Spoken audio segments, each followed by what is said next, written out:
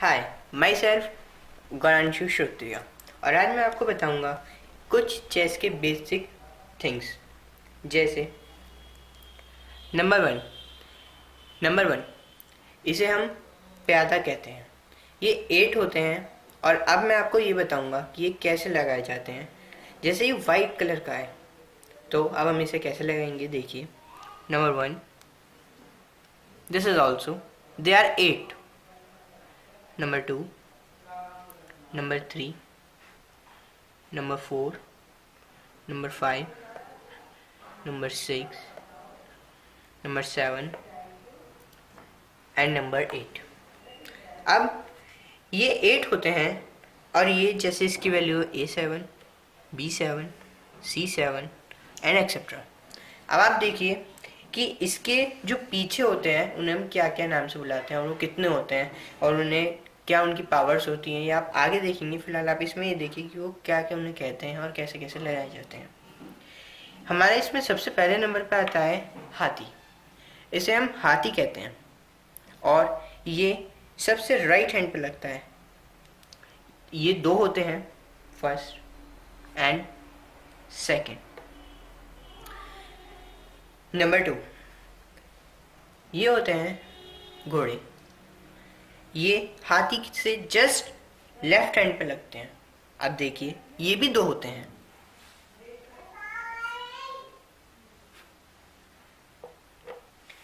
Number 3, ये होता है, इसे हम ऊंट कहते हैं। ये घोड़े से लेफ्ट हैंड पे लगाए जाते हैं। ये भी 2 होते हैं। हमारा फिर आता है 4th नंबर पर राजा, क्वीन।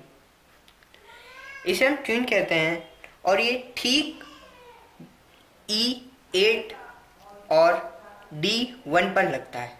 अब आप देखिए यहाँ, एंड सेकंड वन इज, इसे हम कहते हैं राजा। ये क्वीन के जस्ट राइट या लेफ्ट हैंड पे लगता है। राइट हैंड पे व्हाइट में लगेगा, लेफ्ट हैंड पे अकॉर्डिंग टू व्हाइट के जैसे आप देखेंगे ये ऐसे लगते हैं। ये बेसिक थिंग्स हैं जो एक चेस को पता होनी चाहिए। अब मैं आपको आगे बताऊंगा। अब हम इसी तरह ब्लैक से व्हाइट की तरफ जाते हैं।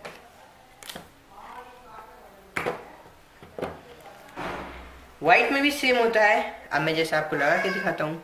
नंबर 1, नंबर 2, मैंने आपको ही बताया था कि ये प्यादे होते हैं। ये भी 8 ही होते हैं।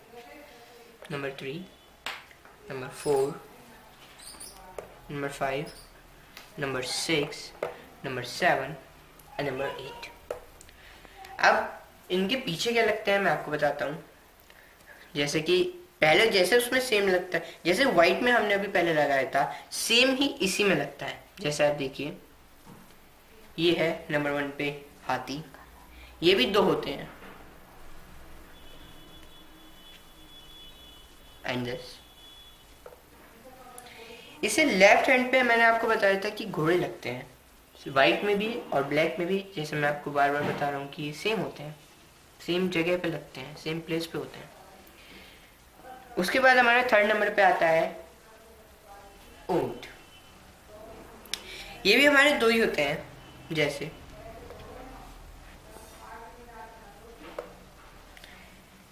अब नंबर 4 पे आता है जो D1 E8 पे लगता है। जैसे देखिए राजा, ये राजा होता है और ये मैंने आपको बताया था ये रानी, क्वीन या वजीर होता है। तो इस तरह आपने देखा कि एक चेस को हम सिंपली कैसे लगा सकते हैं। आप मेरी आगे की वीडियोस में ये देखेंगे कि हम इन्हें कैसे कैसे चलते हैं और मैं आपको इनमें कुछ अच्छी अच्छी ट्रिक्स भी बताऊंगा जिससे आप चेस गेम को आसानी से जीत सकते हैं। जैसे आप 3 चाल में सामने वाले को चेकमेट कर सकते हैं और इससे भी बहुत काफ़ी अच्छी मैं आपको बताऊंगा 3 चांस में। एंड 1 मोर इज देयर, 5 में आप कैसे किला बना सकते हैं एंड मैनी अदर थिंग्स आप मेरी आगे की वीडियोज़ में देखेंगे। Thank you for watching my video.